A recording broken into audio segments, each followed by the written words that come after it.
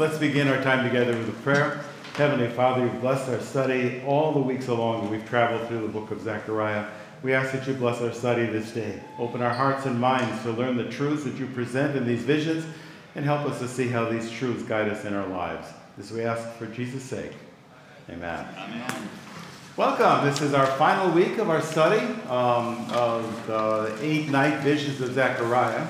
I probably need to announce, I know some of you have asked me, the videos of this class are already posted online. They're on the website, the Mount Olive website, under the Bible class section, videos for every week. So today's video, we're filming it as we do every week. It'll be posted probably within 2 or 3 days. By next Monday for sure, Mr. Liebhardt puts them up. And so all 8 videos are there, and you can do any review that you need or share the idea with other people who might be interested. This final class focuses on the final visions in the book of the 8 night visions of Zechariah.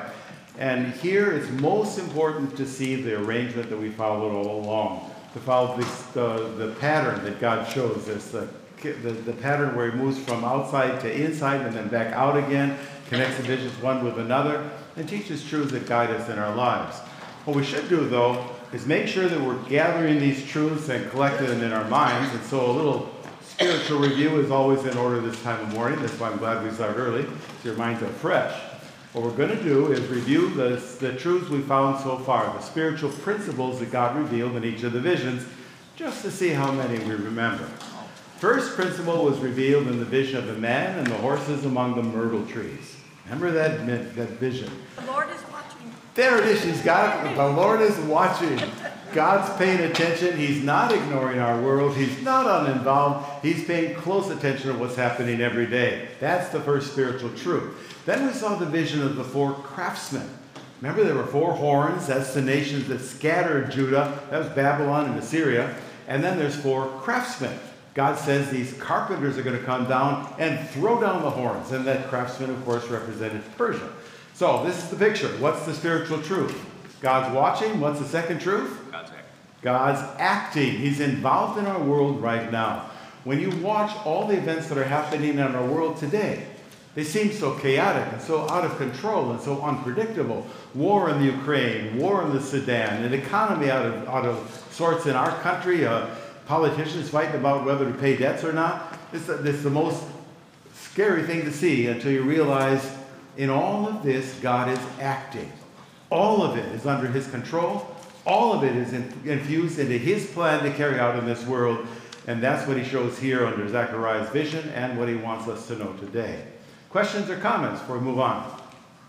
Next vision. Man with a measuring rod. He came with a measuring rod. He's preparing to do construction. He measures Jerusalem. And then suddenly an angel comes and says, don't bother to measure Jerusalem. It's going to be so big and so filled with prosperity you can't measure it. What's the spiritual truth that lies within it? The Lord is turning ruin into blessing. The Lord can turn ruin into blessing. That's exactly right. The idea is that this Lord on a national level can take care of his own, even if it seems the problems are insurmountable, no matter what they are. War and economic collapse and anything else you can imagine, don't worry. The Lord's not only here for you, the Lord's going to turn this ruin into a blessing, so you never have reason to be afraid. You ever wonder how many times the Bible uses the term, don't be afraid? Every time somebody appears from the Lord as a representative, the first message, don't be afraid. Jesus said it after the resurrection, don't be afraid. That's what God wants you to know. He's here. Every single issue is under his control, and he'll turn every bit of that into a blessing, and you can count on it. In fact, the Bible even recommends that we should glory in our tribulations. Rejoice in them, because I can't wait to see how this becomes a blessing. That's how God speaks and how he works in our lives.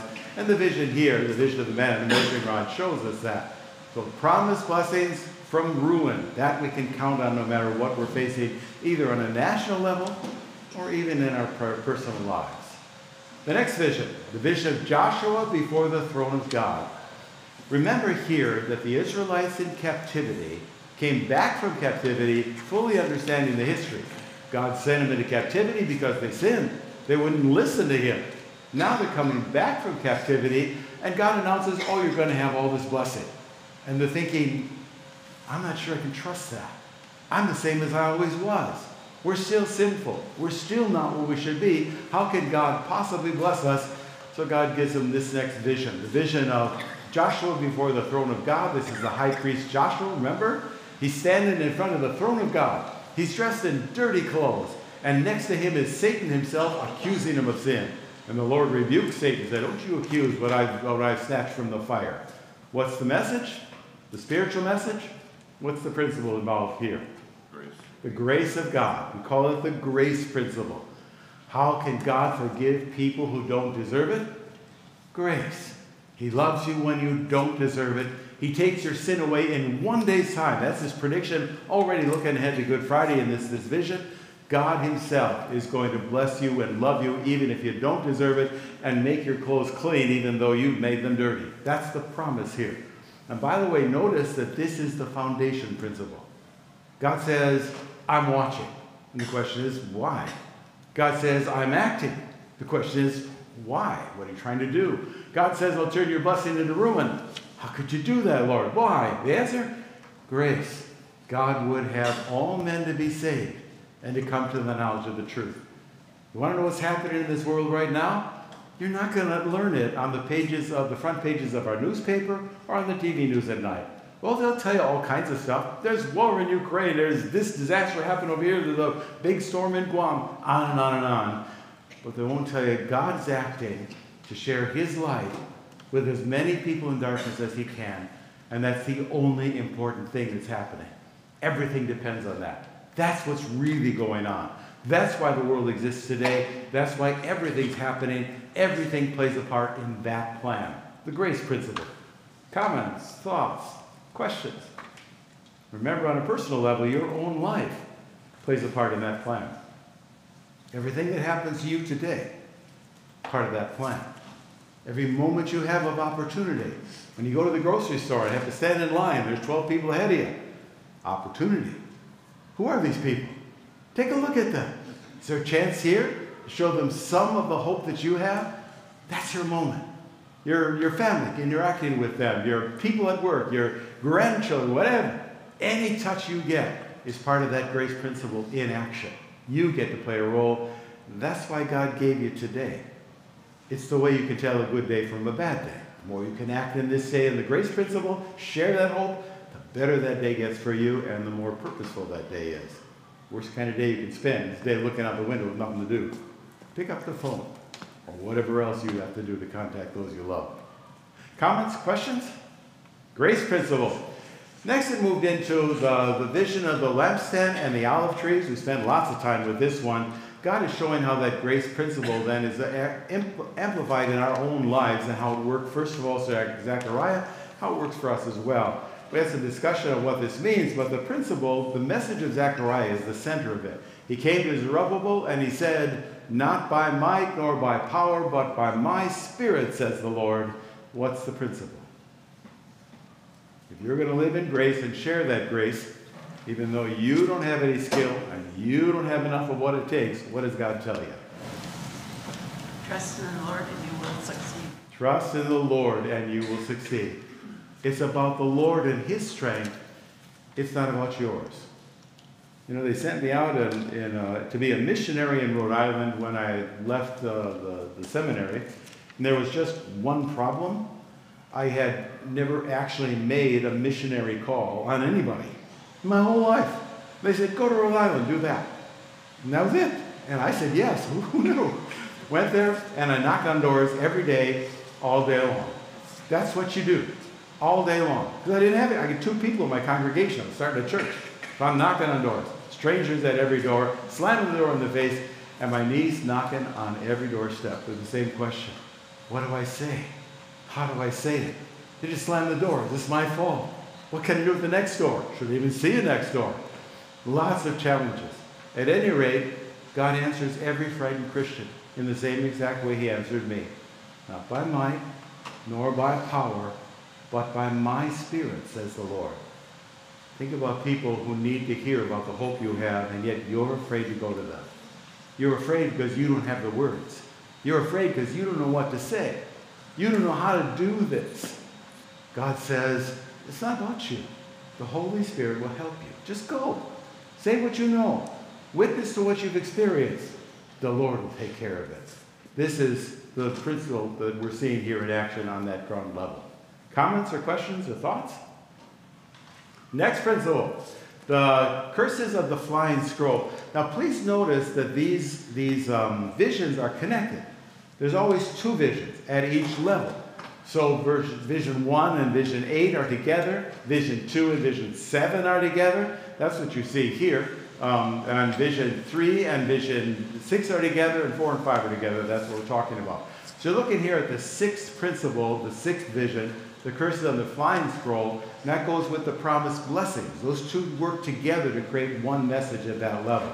The message initially was promise in the midst of ruin. Good. But then the Israelites had a question. What about sin? It's still here. I'm still a sinner. We've been through this with the grace thing. And what does God say? He shows a flying scroll with curses on it. It's so big you can't miss it. On one side it curses those who steal. On the other side it curses those who lie. What's the spiritual principle that's now possible because of grace in your life? Repentance. Repentance is possible. The concept, you're free to remove willful sin from your life. God has equipped you through the grace principle to do battle with sin. And conversely, all that prosperity God promises, if you don't do battle with the sin now, the willful sin in your life, it threatens that prosperity.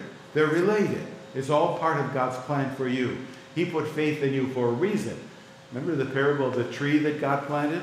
Planted the tree, worked for 3 years, tended around it, nothing grew.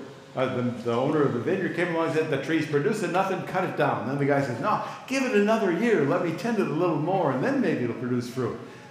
God's looking for fruit in each one of us because he's put that faith in our hearts. He's equipped us to deal with sin in our life, to put it aside, willful sin. We are now not what we once were. We're a new creation, and we therefore can do battle with that every day. Doesn't mean you always win, doesn't mean it ever go away, but it means you're equipped now. Equipped to live in this world and serve this God by his grace because of the faith he put in your heart. Questions, reactions, thoughts? One more to go. The woman in the basket. Another vision. Sees a woman. Remember what he called her? He said, this woman in the basket is what? Evil. And he pushes her down in the basket, and 2 angels come along, 2 women, pick her up, and fly her to Babylon, where evil will be settled. This is God working at that outside level. When the Lord is acting, remember that passage? The Lord is acting was that principle? This is the one that matches that. What God is saying, yes, I'm acting, and here's my purpose. My purpose is to gather evil in one place and then to deal with it. So he gathers it in Babylon and deals with it. Sent the Persians to deal with them. He's still doing that today. You think the Ukraine's an accident? You think the evil woman in the basket hasn't been dropped over there? You think the Sudan is an accident? That it's happened for no reason? God gathers together the evil, places it in one place in the world, and deals with it for all of us to see. The news never announces that. When they talk about the Sudan, it's, oh, the poor people that aren't eating. Oh, the poor people don't have any water. Oh, the poor people that need our help, come give to them. That's their message, and that's what they get out of it. But never will they say, that's a place of evil, and the Lord is acting, and we all better repent before the Lord comes with the great judgment. That's what's happening on this level. God's gathering evil together, and God's dealing with it. The Lord gathers sin to pour out his wrath on it, and we all will watch that and see it on our TVs every night. These are the principles we've learned so far. Reactions, thoughts, questions? All right, well, let's get going then, because now God's going to put it all together. Remember, we're following a chiastic arrangement, which we've been talking about. Circle 1 includes vision 1 and vision 8. That's the outside layer, the furthest one that God talks about. Then one step in is the international layer, visions 2 and vision 7 we saw. Circle 3 is the level inside of that, the national level, visions 3 and 6. And then circle 4, the local layer, 4 and 5 go together. What we're going to do now is put the last vision in place, which is the outside circle. This is the vision that matches vision number 1, the Lord is watching. Here God completes that vision and shows you what he's going to accomplish. And it's the most amazing thing. It's what we call the vision of the 4 chariots. Now there's 3 parts to this. The first part is the vision appears, verses 1 to 4. Then the messenger, that's Jesus, explains the vision, that's 5 and 6, and then finally the vision continues in verses 6 or 7 and 8. Here it begins. I looked up again, and there before me were 4 chariots coming out from heaven, or coming out from between 2 mountains, mountains of bronze. The first chariot had red horses, the second black, the third white, the fourth dappled, and all of them powerful. I asked the angel who was speaking to me, "What are these, my Lord?" Zechariah is perpetually confused, just as perhaps some of us feel when we see these visions for the first time. What's going on, Lord? I don't understand. Now, notice, here's a question. The 2 mountains were mountains of bronze, and the chariots came out from between them. That's important. Here's the question. Question number 1 on your worksheet. How do the 2 mountains of bronze remind the Jews of the Temple of Solomon before it was destroyed? Well, there was a lot of bronze used in making the I don't know what they call it, like the bath. They used bronze to make the sea. That's true. The sea was a place where the priests washed when they prepared the sacrifices. That's true. But this is something a little different in that same temple, though you're on the right track. 2 mountains of bronze. The chariots come out from between them. A reminder for the Jewish exile of Solomon's temple. How? Got to know just a shade bit about the temple that Solomon built. Yes, sir? Weren't there 2 bronze pillars on the side? Al says, I'm thinking now, weren't there 2 bronze pillars right in front of the temple? They even named them, Boaz and Jacob. They put them right up there. They're huge, and they stood right in front of the doors of the temple. Bronze, made of bronze, pure bronze with the capital on top that's highly described and decorative. Anyhow, when the Jews hear about these 2 mountains of bronze with the chariots coming out between them, they're thinking, that's like Solomon's temple. And the chariots are coming out from between the 2 bronze pillars out into the world as the Lord sends them. That's the image you have to keep in your mind, because that's the image the exiles had. This is God sending his chariots out from the temple area through the mountains of bronze out into the world. Questions so far? You with the picture? Now you're right where the exiles stood. Next part of the picture, the angel explains. The angel answered me, "These are the 4 spirits of heaven, going out from standing in the presence of the Lord of the whole world. The one with the black horses is going toward the north country, the one with the white horses toward the west, and the one with the dappled horses to the south." Well, when the powerful horses went out, they were straining to go throughout the earth, and he said, "Go throughout the earth," and so they went throughout the earth. That's the image. Now remember in the first vision, where the dappled horses went, or the horses of all colors went throughout the world and came back with a report? This is a match of that. Same activity. Horses and chariots coming out from the mountains of bronze, straining to go out into the world. That's the picture. Couple of questions. First of all, number 2, who sends the horses out into the world in this vision? Who sent them? What's that? God did. They come out from the presence of the Lord. The Lord is sending the horses out. Still in charge, still watching, still active in the world. Okay? So the Lord sends them. By the way, that was the easiest question you're going to get today. As an example, try this one. Number 3. Why are there only 3 directions mentioned? And how do these directions offer comfort to the exile?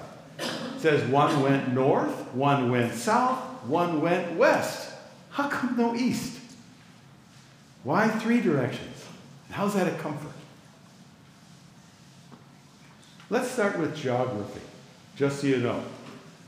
If you are in Jerusalem, why wouldn't you go east to travel? Mediterranean. We run into the Mediterranean. The Mediterranean would be west. You have to go the other way. Going east, well then it's desert. That's what I say to my wife, the other east. You're right, the other east. Run What? to the desert. Desert. Tons of desert. If you're familiar with the Middle East topography, you know that they have what's called the Fertile Crescent. Perhaps you've heard of that. The Jewish people were here along the Mediterranean Sea. Then there's a crescent, a fertile crescent that curves around all the way to Iraq and Iran. It's green, it's watered, it's got the Tigris River, Euphrates River in there, and lots of growth and lots of civilization possible. But right under this Fertile Crescent, right here, is a bunch of desert.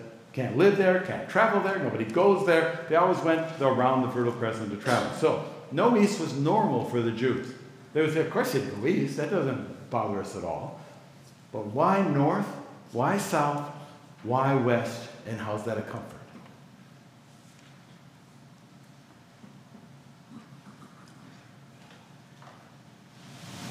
Is that where they just came from? East? Is that where what? Is that where all these horses just came from, was east? All the horses came from the temple. Okay, but was that the east? Was that the east? No. That's the center. Now we have 4 directions going out from that. One was desert, so they don't go. What you got, Al? So, south would be Egypt.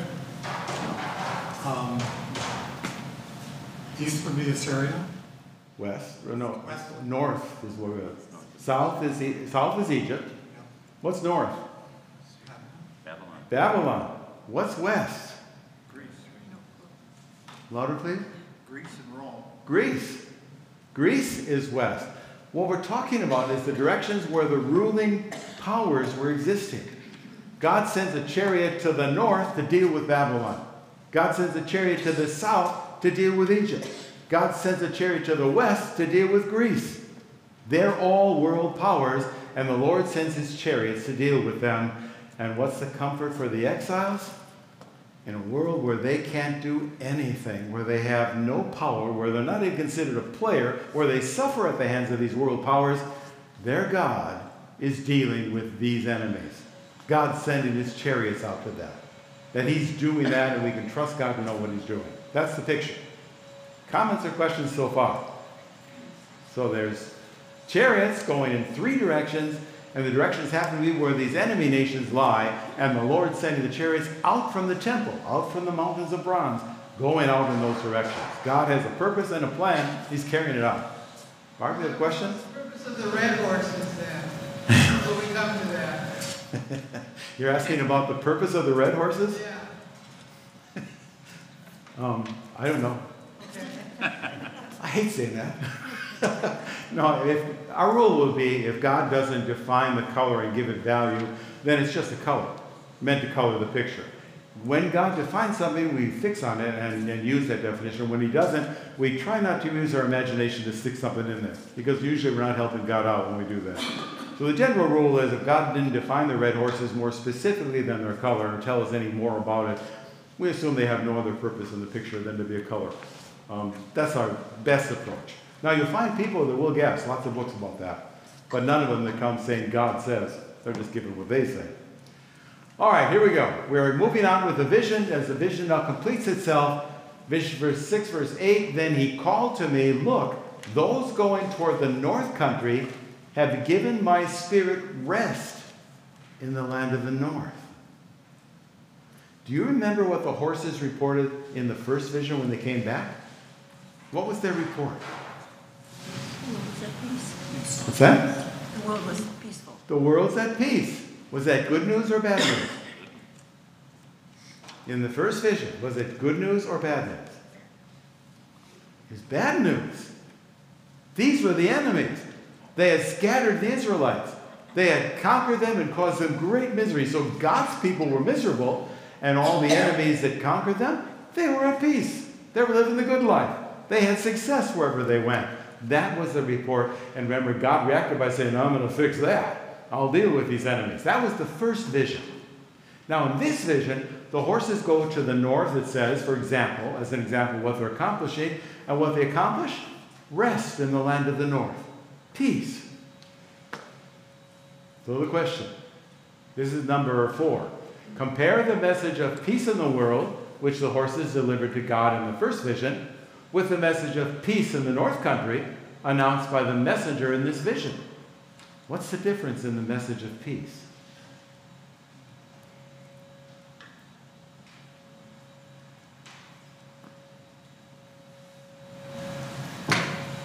Yes, ma'am. Take a stab. Is it because the Jewish people or the Israelites now they were at peace? Again, please. Were they at peace, the Israelite people now they were at peace, whereas the first vision, Babylon was at peace, right? So now in this vision, are his people at peace? So in the first vision, Babylon was at peace, and that was a bad thing because the Jewish people were troubled. Now, what she's asking is this a reverse of that, where the Israelites are at peace and Babylon is not? It isn't really talking about the Israelites here and what happens to them. It's talking about the horses accomplish in the land of the north. What they accomplish is peace. God didn't want peace in the first time. Now God's accomplishing it. How's it different? The first peace versus the second. Second piece, Israel is at peace. Yes, Israel's at peace, but Yeah, Israel was at peace, and Babylon wasn't. It was just totally flipped from the first. so Debbie said two. You're connecting those two, but not defining the two pieces. Peace in the first vision, peace in the second vision. What's the peace? Christ. Christ is the peace in the second vision. My peace I give to you, not as the world gives, give I to you. May the peace which passes all understanding guard your hearts and minds in Christ Jesus. The peace that he's talking about is the peace that Christ gives in this vision. So what's God saying? My horse chariots will go forth to the north and the south and the west, and they will accomplish peace. What's the message? What's he talking about? Scatter the word. Go out and tell the world. Tell the world the gospel, and the result will be the grace principle will accomplish its purpose. God will touch the hearts even in the lands of these people, these enemies of God, and his peace will be established there. He's talking about spreading that peace, that grace principle to the world through his chariots, leaving the temple that they're building. And he's talking about accomplishing that. This is what's going to be accomplished through the work you're doing here in building that temple. Through the two mountains, the chariots will go out into these terrible savage countries and will accomplish my peace even there. The peace which passes all human understanding, the peace that God gives, the gospel message. That's what he's describing here. Reactions, thoughts, comments. Wasn't the first piece, when going to the north, Asia Minor was basically the north, would be the north portion. And where was the first place that the gospel went with? It was with St. Paul going to Asia Minor. And So Dennis is asking a geographic question about what is actually north, and did that include Asia Minor? Technically, if you look at your map, Asia Minor is modern-day Turkey. Yeah. So you're going a little bit left instead of north. You're veering to the west. Whereas if you went to Babylon, you're north, veering to the north. It's Babylon he's talking about, not Asia Minor. Although west, Greece is over there, and Greece conquered Turkey and came in. Eventually deals with them, but that's not in the picture of the north necessarily. Yeah, I don't know if there's a relationship or not, I guess is your question. You asked if Paul's ministry was a fulfillment of that. That was the first mission field. Paul's mission, yes, he went first to there. That's true. I'm not so sure you could take that, put it into Zechariah's vision, and say that's the same thing. Land of the north. You're kind of stretching. No one can say you're wrong because no one can say you're right, but it's one of those things. It's nice speculation. Let's move on then. We now get into what's called the last oracle. We've now seen in the final vision that God is predicting success. Success for his plan, the grace plan. I'm showing you my horses and chariots will ultimately come out from between the mountains of this temple and accomplish my peace throughout the world. Even among the most unlikely places, you can count on that. So it's really a picture of the New Testament as well and of the spread of the gospel. But to explain all that and connect it together precisely, God finishes the night visions with what's called the final crowning oracle. That's located in Zechariah 6 verses 9 to 15. We focus our attention therefore on the first verses of that. The word of the Lord came to me. Take the silver and gold from the exiles, Heldai, Tobijah, and Jedaiah, who have arrived from Babylon. Go the same day to the house of Josiah, son of Zephaniah. Take the silver and the gold and make a crown and set it on the head of the high priest, Joshua, son of Jehozadak. So people come to the exiles. From where? From Babylon. More exiles. More exiles travel from Babylon to the exiles in Jerusalem. And they bring with them gold and silver, right? It says new exiles come. What do they bring with them? What's the messenger command Zechariah to do? What do they bring with them, these exiles? Lots of gold, lots of silver. What does the Lord tell Zechariah to do? Make a crown. And do what with the crown? Put it on the head of Joshua the high priest. Remember where God replace the dirty turban with a clean turban. Or Zechariah commanded her, and they did so to show that this is now chosen again. This is another act along the same line. I'm going to establish my people again. Their high priest will be respected before my throne. Put a crown on his head to demonstrate that. That's what's going on here. That's the picture. Okay? But it's more than that. This is the really neat part. Zechariah 6, verses 12 and 13. Tell him, Joshua, this is what the Lord Almighty says. Here is the man whose name is the branch, and he will branch out from his place and build the temple of the Lord, and it is he who will build the temple of the Lord, and he will be clothed with majesty and will sit and rule on his throne, and he will be a priest on his throne, and there will be harmony between the two. When we get all of this and understand it, we can go home, just so you know what's ahead. Okay? Here's the first question. Note the word for crown in verse 11. It's actually a plural. Crowns. Zechariah envisions 2 crowns, not 1. While the first crown is for the high priest Joshua, for whom is the second crown intended, according to the verses 12 and 13. If Joshua gets the first crown, who's supposed to wear the second crown? Priest. According to the verse. What? The branch, whom you're jumping way ahead because you guys like to read the book, it's Jesus, is talking about the branch. The branch is the one who will wear the ultimate crown. That's what's pictured here. 2 crowns. One for the high priest now, God's accepted his people again, and one for the coming branch. He will wear this, and he's going to be special. Lots of characteristics that describe him. Question number 7 lists the 5 characteristics by which the branch will be identified when he comes. So take a close look at verses 12 and 13. Identify 5 characteristics. I'll start you out. First one, Lord of hosts. here is the man. He's human. Okay? Watch for a man is coming. What else do we know about him? It says that his name is the branch. He will branch out from his place. And what's he going to do? Build the temple. He's going to build the temple of the Lord. Second characteristic. This branch is going to come, a man, and he's going to build the temple of the Lord, even as you're building one now. He's going to build the temple. And it says, it is he who will build the temple of the Lord. And then what does it tell us about him once he's got the temple built? He'll be clothed in majesty and will sit and rule on his throne. So once he builds the temple, now he's going to rule from the throne. He has all power. And then it says, he will be a priest on the throne. He's not only ruling, but he's a priest. And then it says, there will be harmony between the 2. Here's the question. I know you're wondering it. What 2 offices will the branch unite? Who are the 2? Priest and king.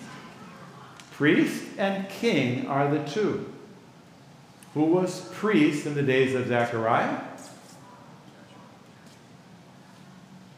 You know this. Who was the priest in the days of Zechariah? Who they put the crown on? Joshua. There you go. Who's the king in the days of Zechariah? Zerubbabel wasn't a king. He was related to David, but he wasn't a king. Who's the king? You're right. There wasn't one. See, that's what you just said there by saying nothing. There's no king yet. That really bothered the Jews. They said, where's there going to be a king? God's promise is a king and a throne will rule forever. There's no king. And there's this priest. These are 2 offices. They seem separate. But now he tells us the branch is going to come and he's going to unite the 2. He's going to be king and he's going to be priest. And from our understanding, he's going to be prophet as well. Prophet, priest, and king all in one. United office to rule the kingdom of God, which he himself will establish. That's the picture here. So we're talking about the fulfillment of God's plan. The horses and the chariots go forward into the world with the message of God, spreading the peace of God. And the peace they're spreading is this king is coming.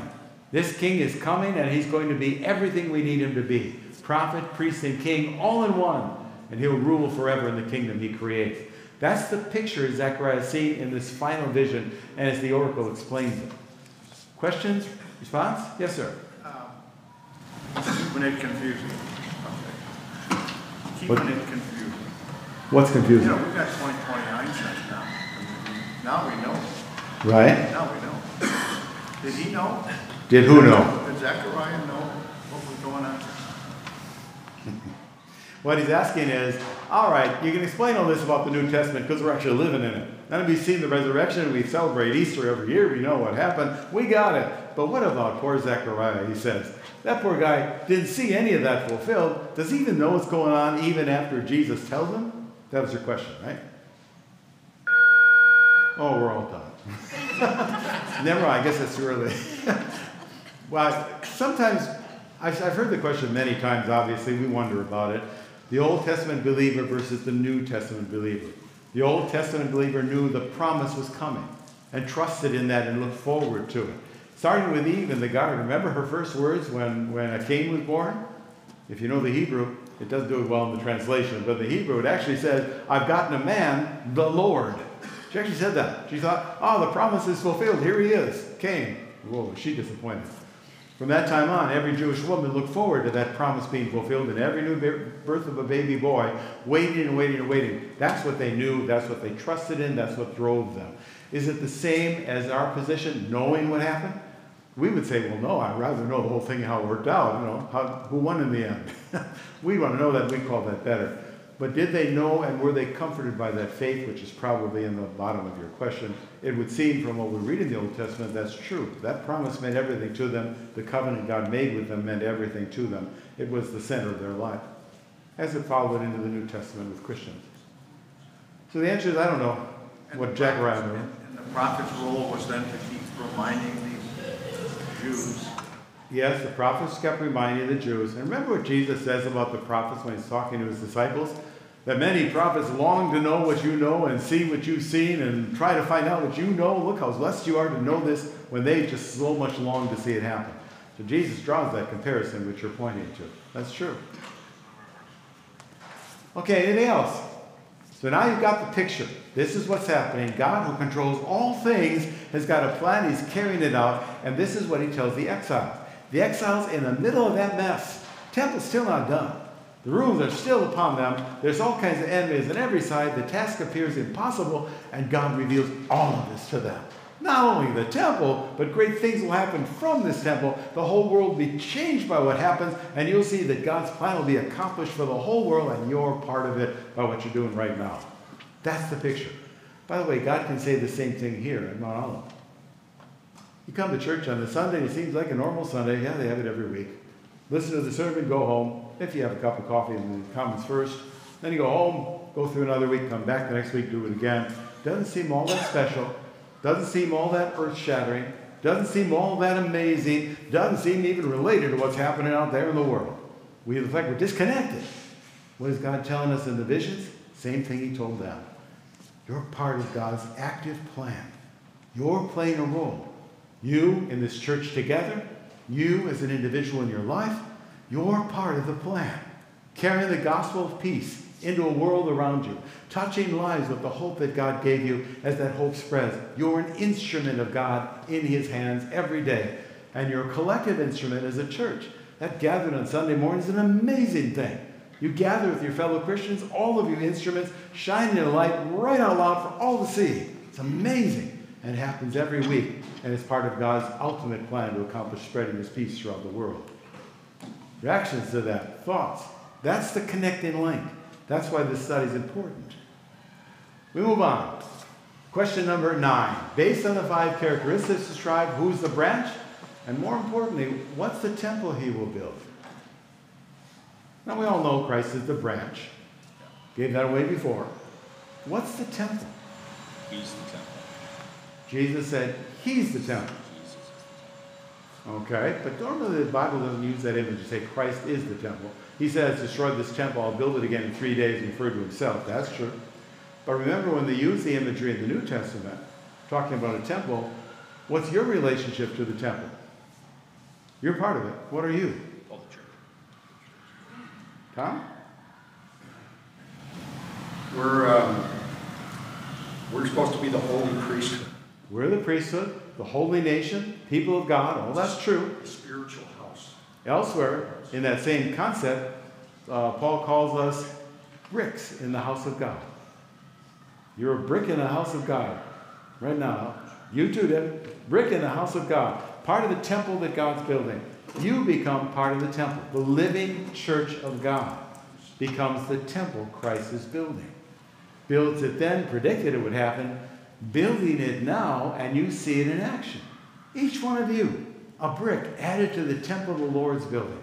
When he works faith in your heart, he adds you to that building and then uses you to touch others who will become bricks in that building. That's the work of the Christ, building the temple every day, creating his church and growing his church through the spread of the gospel, spreading that peace, another image that he uses. Reactions or thoughts? The most important thing that's happening in the world right now, the only important thing, spreading that peace to hearts in darkness and showing them the light Christ created. You get to be part of that. All your life, at whatever stage you're in. Because sometimes people wonder, they reach a stage in their life where they say, oh, what good is it? Why am I still here? You hear that a lot in nursing homes. Why am I still here? What's the point of today? You know, even the grandkids don't call anymore. Why bother? That becomes what they say. God says, no. You're a brick in the house of the Lord. You have the light of the Lord himself. You have a hope nobody has. Every day, if you're in a nursing home and people come to tend you, to do for you what you can't do for yourself, those people are in the darkness, and you've got hope to give them. You can. And I went to nursing homes in ministry. I had an old lady, 95 years old, something, and I started dealing with her as a shut-in for years. I first came to her, I remember one day she was living with her daughter in her daughter's house, an old lady, and her daughter gave her a gift of Bible tapes, cassette tapes. Those was cassettes, by the way, remember those? Cassette tapes. And I said, oh, you must be overjoyed. And she was crying. She said, no, I'm not. I said, why are you crying? This is a wonderful gift. She says, I've lived long enough to hear them all. 4 years later, she'd been through 3 sets of tapes, okay? Now she's in a nursing home. And when she's playing them, they're so loud, I can hear them when I park the car in the parking lot. Oh, she's got her tapes on, okay? Her hair is gone, her eyes are gone, she can't get out of the chair, she's all bent over. I walk into the room, and the first word she says to me every time I come, God is so good to me.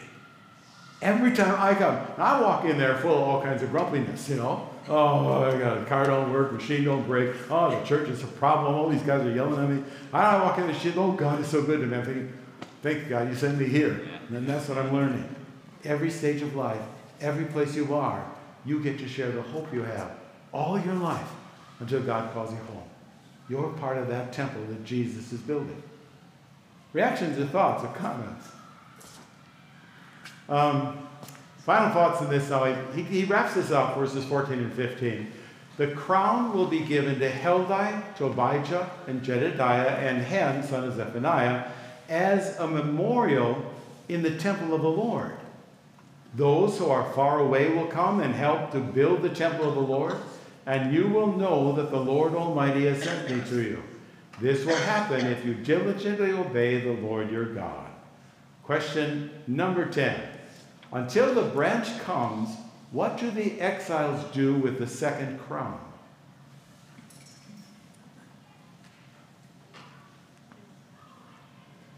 First crown they put on Joshua's head. What do they do with the second crown? In the temple. They put it in the temple as a memorial. Can you imagine?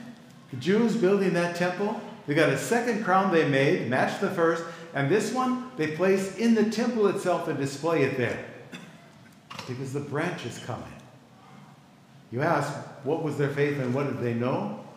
They look at that crown and say, we know the branch is coming.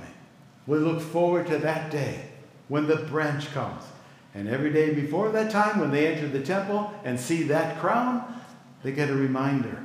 God's made a promise. The God who's running the show, he's going to send the branch. Look forward to that, because that's the moment in history when everything changes. Comments, reactions.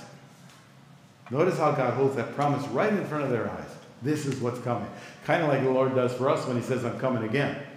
We look forward to that day. when the Lord himself will appear. The heavens roll back like a scroll, and God will come with his angels for that day and welcome us into his throne in heaven. Similar thought. The branch is coming for them. The Lord is coming again for us. Same picture. Now, question 11. The oracle concludes with a picture that represents 2 time periods. What will the exiles see happening as they continue to rebuild the temple? And what will this prove about Zechariah's message? First of all, according to this verse, what are the exiles going to see in their lifetime as they build that temple? Well, they see what the vision is playing out. It's the structure's getting built. As they build the structure, what will happen according to the verse? What will they see? Well, people will to see it. To see it or to help build it. More exiles will come and join their hands to yours in the task. It says, those who are far away will come and help to build the temple of the Lord. Are they the Gentiles? No, this is more exiles than Zechariah's day. This is not a prediction in the future at the moment. Remember, it's 2 time periods. First time period is in right now, Zechariah's time period. These are exiles. While you build this temple, it looks like you don't have enough help. Don't you worry. Those who are far away will come and help build the temple of the Lord. More hands are going to come. You'll find more joining you. You'll find growth here. You'll find the swell as we get this done and more people join in. Then, what does he say? You will know the Lord Almighty has sent me. When you see all this happening, when you see the temple rising from ruins as you're building it, when you see others joining you and saying, hey, let me help, then you're going to know all that I predicted wasn't an accident. The Lord himself sent me to tell you this, and this will be the proof of that for you. So that's Zechariah's time frame. Questions on that or comments? That's what's going to happen. Remember, he's wrapping this all up on the 8th night vision. Now, there's a final question. While picturing events in the days of Zechariah, how do the words of 6:15 also picture the works of New Testament believers as they await the Lord's return? 6:15 starts with, those who are far away will come. How is this also a picture of Mount Olive? How is this also a picture of the New Testament? What do you think? How is this a picture of your experience? Those who are far away will come and help build the temple. No, these are the rest of the world, the Gentiles and the whole world. We're building the church. So Genesis latched on the fact, finally we found his Gentiles. These are a reference to what we see. And by the way, the Gentiles Dennis is talking about are the people in this room, okay? Just so you know. All y'all are coming and you're going to help build the temple of the Lord. God's predicting that through the vision to Zechariah. All of the temple will be built by the Lord himself, and we're going to see the growth of that temple in our lifetime. So we become part of this picture as the picture comes to a conclusion. God says it's connected to you. This is important. This isn't just history. This is your life that God's predicting will happen, and this is your experience as you live in the world right now. You've become what God predicted would happen. Many would come from far away. That's you. And would help build the temple of the Lord. That's you. That's Sunday morning. That's every day. That's when you take that hope that God gives you and share it with the people around you. You're building the temple of the Lord, working together to get that done by God's grace. That's the picture. And that's the end of the visions. Comments, questions, reactions. Wow. You know, as I said, I have not taught the visions, the night visions before. In all the Bible teaching I've done, taught the whole Bible, taught everything, never taught this. And never delved right into this, and for obvious reasons. This is not the simplest of things. But it's so related to the Revelation visions that it naturally drifted into that for me. But even at that, it truly surprised me how amazing these visions are, how they work together, how they're related one to another, and how systematically God reveals his plan for the whole world, even way back when. This is 520 BC, 500 years before Jesus came. This was the picture God revealed. Talked about the branches coming. Told them to put a crown in the temple, and you can all look at it every day and know the branch is coming. 500 years from now, he's going to show up. You talk about, sometimes people ask what happened to the Ark of the Covenant. Where'd that go? Who stole it? We don't know. Some conqueror, no doubt, one of the many nations. But this crown stayed in that temple.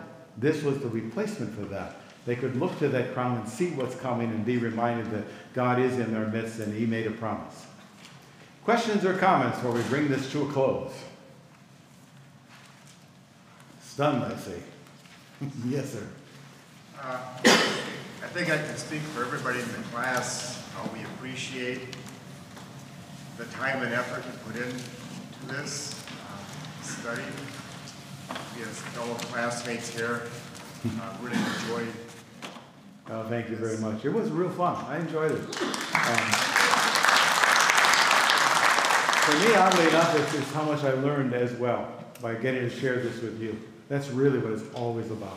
The preacher, every time you read the Bible, you learn something you didn't see before. And I sure hope you find that out if you haven't already. I've read the Bible more times than I know over the last 50 years. Read the whole Bible, taught the whole Bible for over 50 years.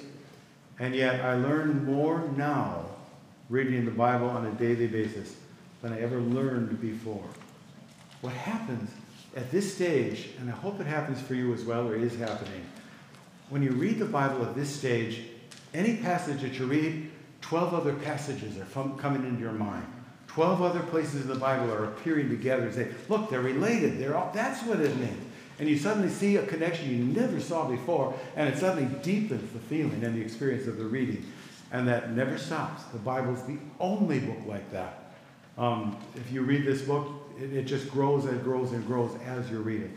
And so Zechariah was another example for me. The night visions is another one of those things I didn't really see clearly until I get a chance to study it with you. It's really a blessing. So I enjoyed it, and I got a lot out of it, and I hope you did as well. Let's close our time together with the Lord's blessing. The grace of our Lord Jesus Christ, the love of God the Father, and the fellowship of the Holy Spirit be and remain with us always. Amen. Amen. God bless your day. You have off next Wednesday.